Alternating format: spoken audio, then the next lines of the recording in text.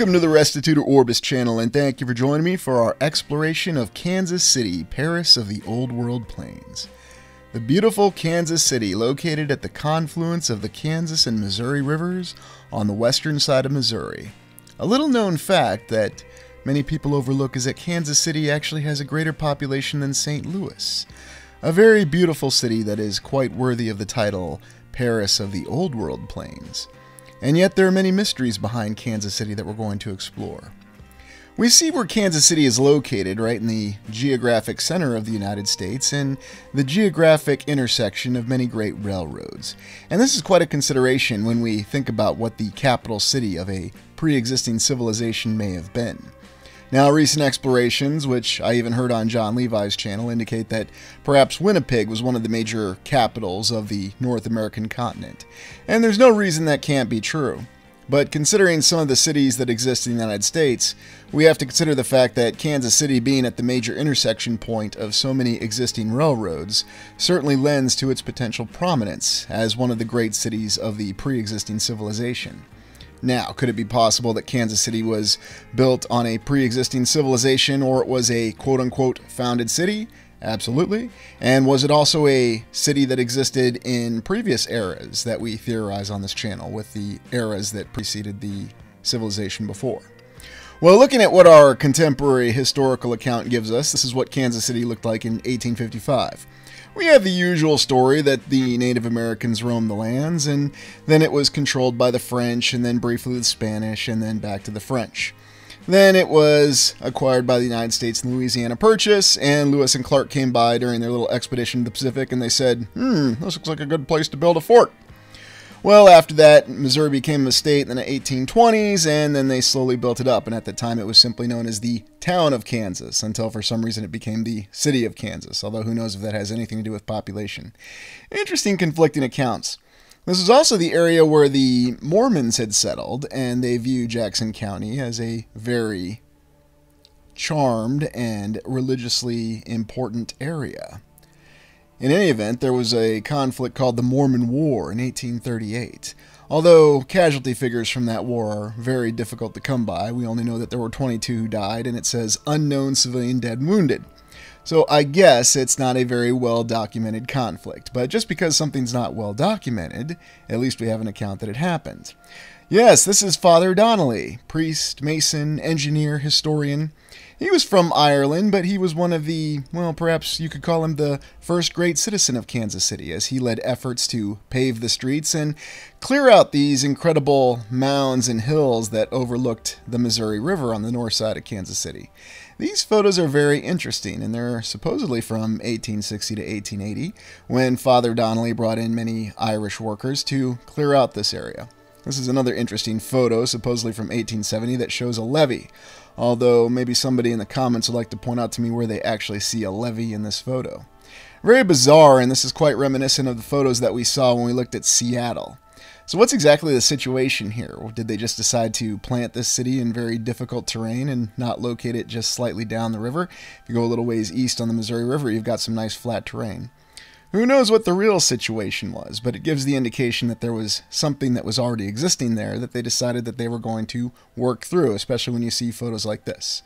Now, are these photos real? Could they have been altered? Could there be some other story behind them? Absolutely.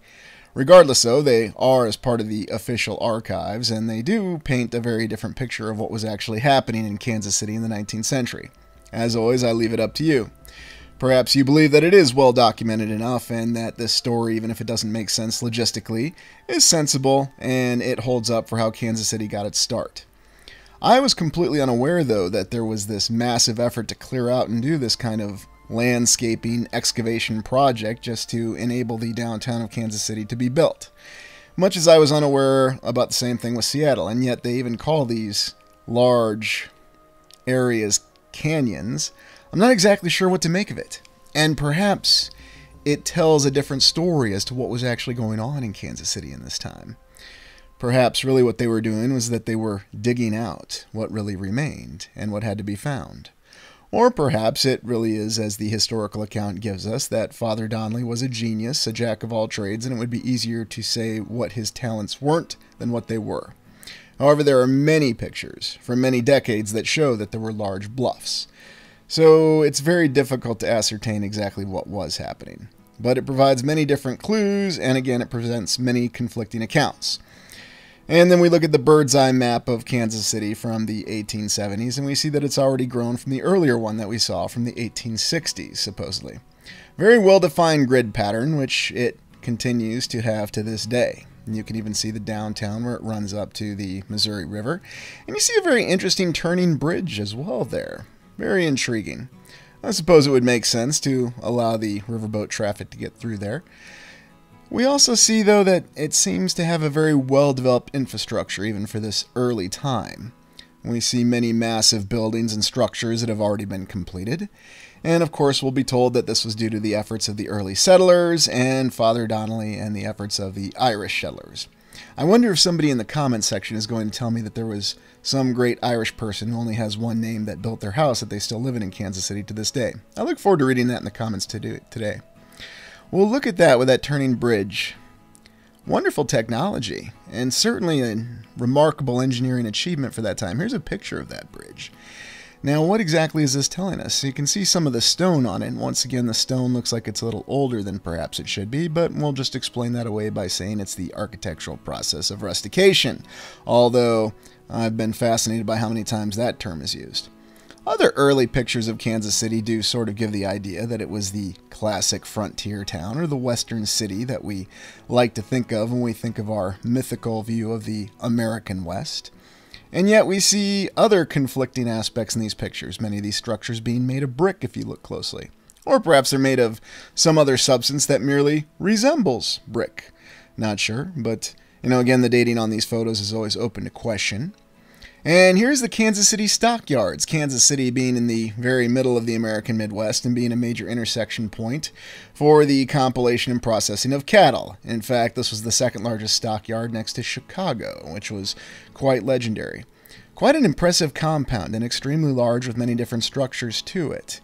And if you should ever have the pleasure of dining in 801 Chop House in Kansas City in the Power and Light District, they still have a great picture of this that's posted up there.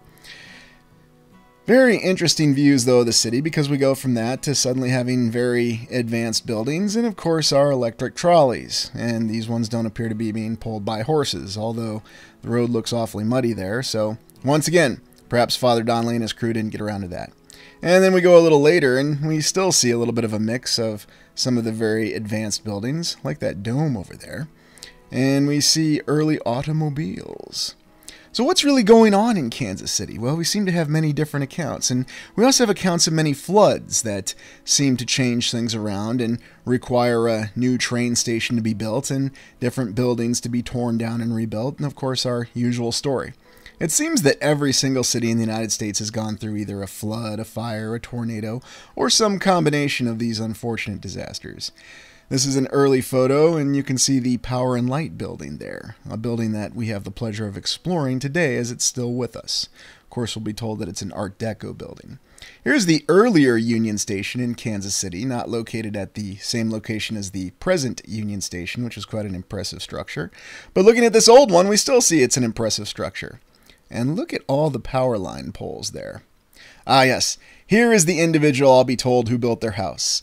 The legendary Irish man named O'Brien. He has no other name, and I'm sure he built someone's house on the hill. And they'll be telling me all about it in the comments. And here is a picture of the current Union Station in Kansas City. Supposedly built in 4 years, 1910 to 1914. And it's something I've looked at before on one of the earliest videos on the channel. But I thought it fitting to go back there and explore it in person.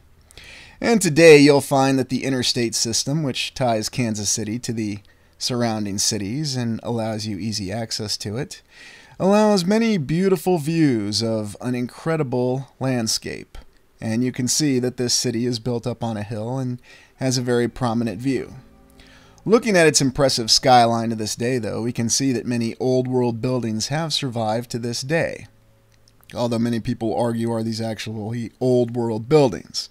Well, the City Hall, the County Courthouse, which just happen to be located right next to each other, we'll be taking a closer look at those. That's what'll greet you as you come into the city and you wander around the Power and Light District.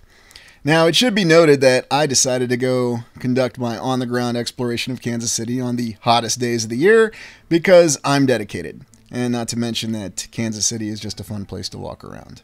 Add text. Yes. And there's my little joke there because you have all these little Art Deco buildings that are located so close to each other.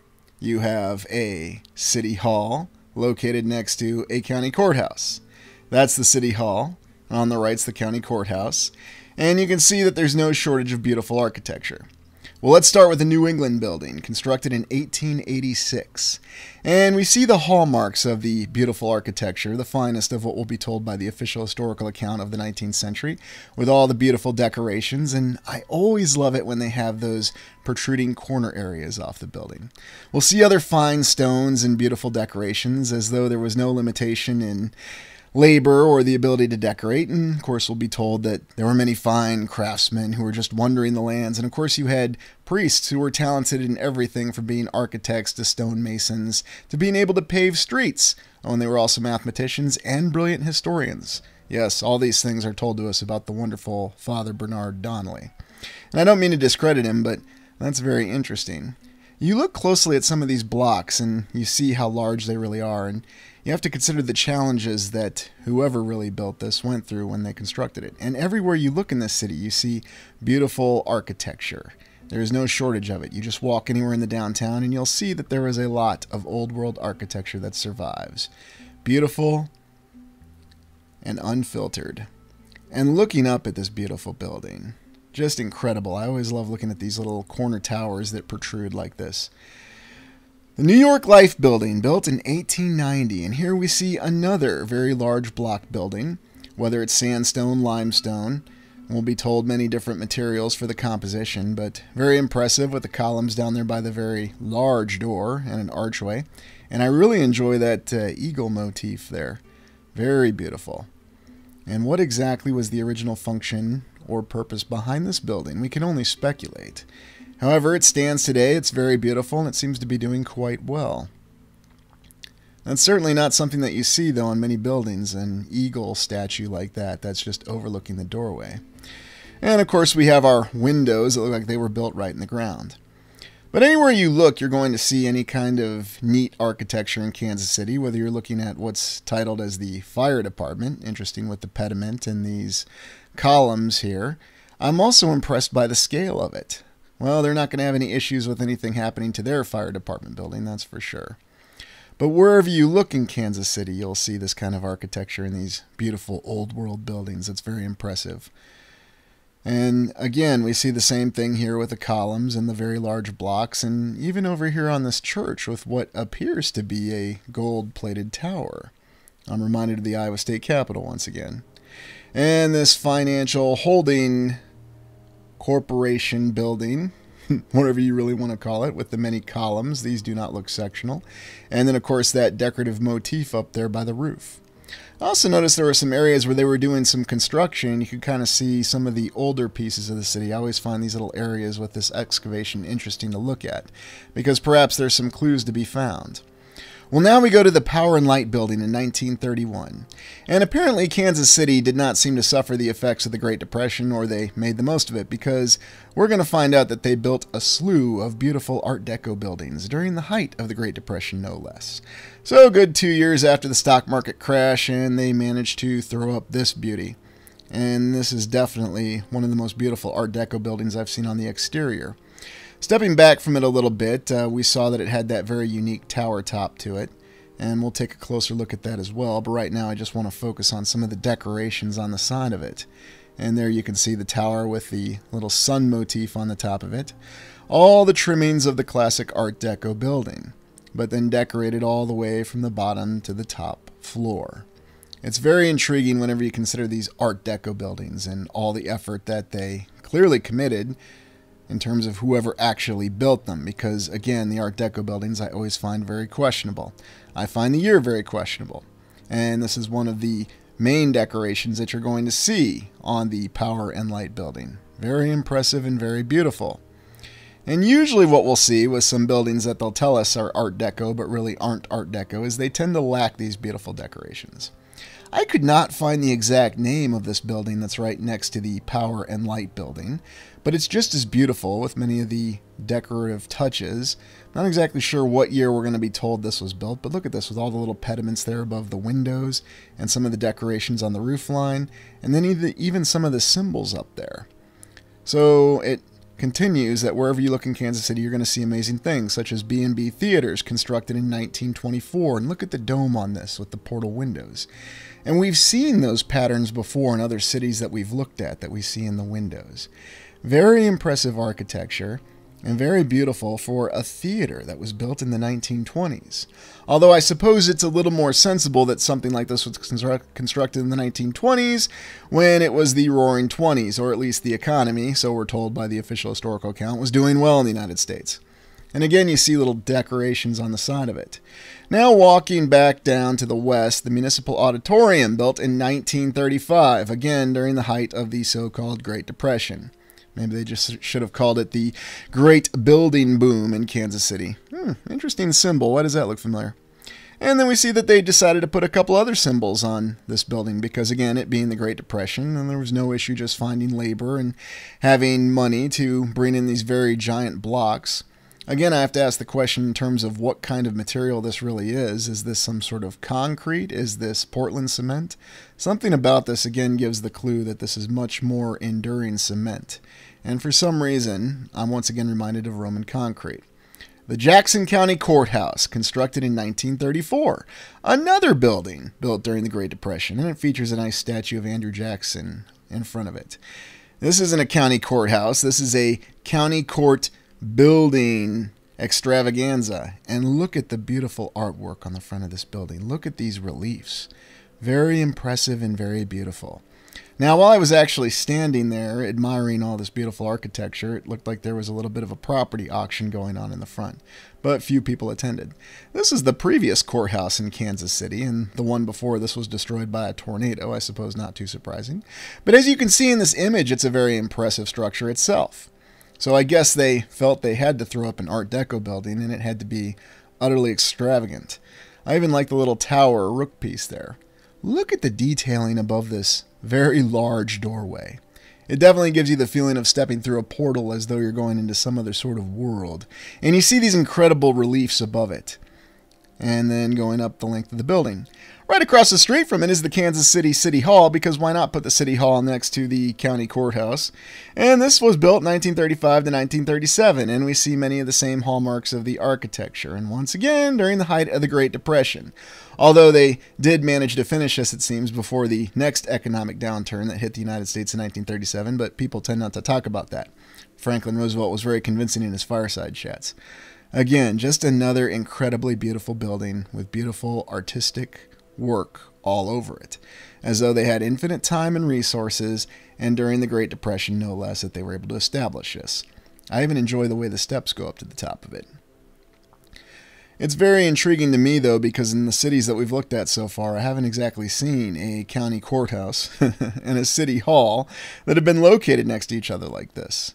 Look at the artwork and the relief. There's just something otherworldly about this. Now, if we really had the ability to do this in the 1930s, and we can't do this now, or we opt not to do this now, then how far have we truly fallen?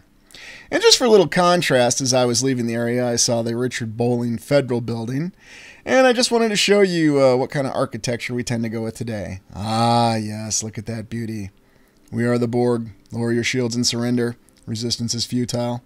I definitely get those feelings when I look at this building. Well, now Kansas City Union Station, finished in 1914, and probably one of the most impressive pieces of architecture in this entire city. One of the most grand Union Stations, and we consider the Union Station we looked at in St. Louis, and it was very impressive, a castle-like structure, and yet this is just a mammoth structure that defies simple explanation. This is a train station that was built to replace an earlier train station. And look how incredibly beautiful it is. Look how large it is. And then even all around it, you see other very beautiful structures. And eventually, Liberty Memorial, or the National World War I Memorial, as it's called now. And we see the history behind Union Station in Kansas City. And of course, it was the flood in 1903 that they refer to, and now they talk about how they've commemorated it. And you can see that it's standing up quite well. And it's also very incredibly large. Looking down, though, I see a little bit of a different concrete, though, in the floors that appear to be below the ground. And that's very interesting. And then studying the rest of the building, and of course we have our usual pediments and our decorations, and just appreciating the massive size. But it's when you go inside this building that you're completely blown away. Why do you need to have ceilings that are 90 to 110 feet high? And look at the beautiful decorations on the ceilings and the walls and the large blocks. 1910 to 1914. And then I don't want to forget the floor, which has beautiful patterns on it.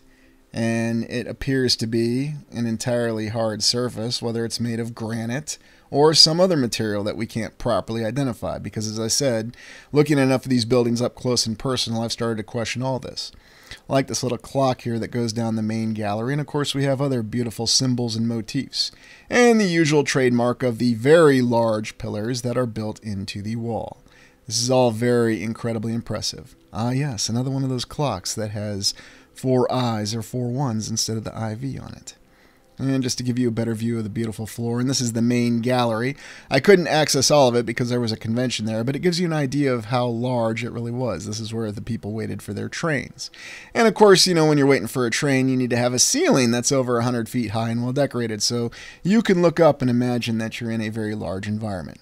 I don't know, perhaps a lot of people were claustrophobic back then. They do have some plans setting up in Union Station, and it gives you the idea that, once again, perhaps this was recorded. I don't know. I mean, I guess you only need 2 perspectives to really be able to effectively design a building. I examined some of the blocks and noticed some of the construction behind them, and you can see some of the concrete is cracking. But it's very interesting that a lot of the concrete, or whatever this building is truly made of, is standing up very well. It's over 100 years old. Well, since it was 102 degrees that day, I decided it would be fun to just skip up the stairs and go to the Liberty Memorial. Now, I call it the Liberty Memorial because that's what it was originally called, the giant tower that you see there in the distance, well over 200 feet tall and a very impressive structure in and of itself. The monument that was dedicated to the veterans of World War I in the United States. They supposedly completed it in 1926, although there's conflicting accounts on that, and you can find construction photos, but make of them what you will. I was still very impressed, though, by the structure, and since the temperature being what it was, I pretty much had the entire structure to myself. Ah, yes, the IRS Tax Center. Beautiful building with some great pillars in it. I'm not going to bother looking up what the stated date on that is because, well, let's just say I question it, even if it's well documented. Look at this beautiful relief, though, here on the front of the Liberty Memorial. Very interesting and very intriguing with the detail that you see behind this. And once again, I mean, I see some figures that look like they could be soldiers from World War I, but we see a lot of other questioning figures on that interesting relief. Ascending the stairs, you go up onto the main memorial itself, and you see the great giant tower. And I'm not sure how many stairs I climbed at this point, but I made it. And we have a couple sphinxes that have wings over their eyes because apparently they're covering their eyes from the terror of the war to end all wars, and we saw how accurate that was. And then, of course, you have the main tower, which is in the center. Now, it should be noted that underneath this tower is where the actual World War I museum is located. Yes, as though they added that as an afterthought. And it should be noted that this was funded by local prominent citizens in Kansas City, and then, of course, from donations. And you see you have a great view of Union Station and the downtown of Kansas City. And this just gives you an idea of how large Union Station is, as you can see the vehicles parked near it. And there on the left, you can see the Power and Light building that we looked at earlier. You can see the county courthouse and the city hall. And some other very impressive buildings that continue with us today. And of course, they've surrounded them by the beautiful postmodern brutalist buildings that we prefer today. Looking up at this tower, though, you can see one of the giant guardian figures. Well, at least we know Kansas City would never rename their sports team to a Guardian.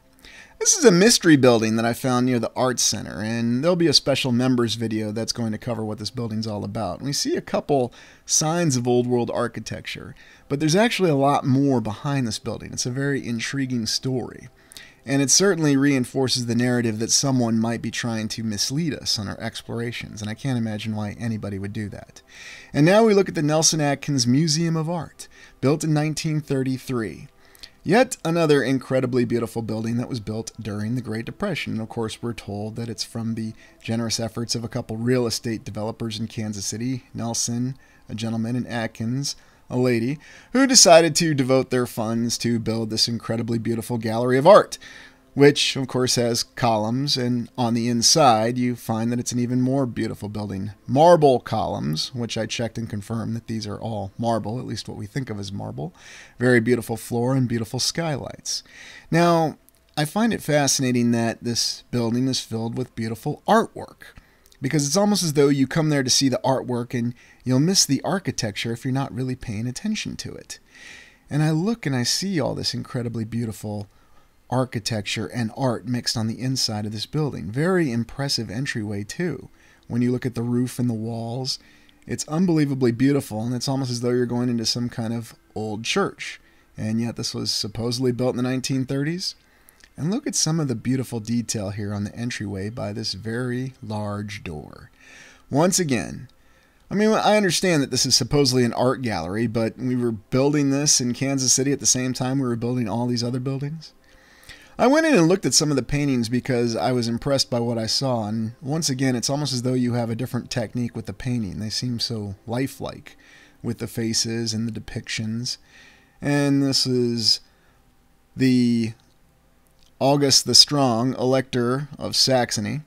And I looked at some of these other paintings, and while they're supposedly from the 18th century, we see ruins in them. A little pyramid there with the pediment and some columns on it. And then over here in this painting, more ruins. So very intriguing that they're depicting ruins and then some large structure there in the background. And of course, when you look up what these paintings are really about and what they're depicting, they'll always give you some explanation. But again, I wonder if this is just something where we just write something down, and then people who like to say, well, it's very well documented, so I'm just going to believe what I'm told, and that's good enough for me. Even if, one county's well-documented history completely conflicts with another county's well-documented history, I'm sure somebody got it right. Isn't this intriguing here? Very, very beautiful, and another painting depicting what appear to be very advanced building construction techniques with many arches, a beautiful clock, and of course, no shortage of columns.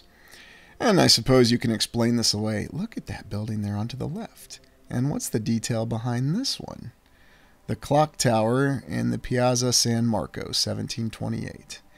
And, it wouldn't be a complete set of paintings to look at unless we found a couple domes with some beautiful towers on them and some very ornate architecture. I'm going to guess this is Venice, but I could be wrong. Very beautiful. And once again, someone to be seeing this and painting it is quite incredible to me. Yes. And then looking at some other paintings, you can see the same details, little structure in the background there. But then also pulling out, I just wanted to show you that this is a painting that's on a wall here in the art gallery, just surrounded by marble. So I'm beginning to wonder exactly what's the original purpose and intention of this building. I mean, we can accept that it was built in the 1930s and that all these incredible works of art just happen to end up on it. But I'd like to hear your comments and your opinions on what you think this is. Look at how beautiful this entryway is. Well, I'll close out with the Kansas City Country Club Plaza, supposedly built in the 1920s, opened in 1924, 1925, depending what account you look at. And you have some very beautiful structures that are supposedly reminiscent of wonderful structures in Spain. As though, once again, the 1920s, well, again, at least we were in an economic boom, the roaring 20s, you can see some of this beautiful architecture in Kansas City. And it's quite incredible when you look at the little details on this. And this was just supposed to be an imitation architecture, yet this is coming up on 100 years old, and it's still holding up this well. The Country Club Plaza, a very beautiful place to visit, and of course what Kansas City will tell you it's for is for shopping. They just happen to throw some beautiful architecture up in it because, they had nothing better to do with their time. And this is where Kansas City got the title of City of the Fountains, because this is where you'll find many of the beautiful fountains as well.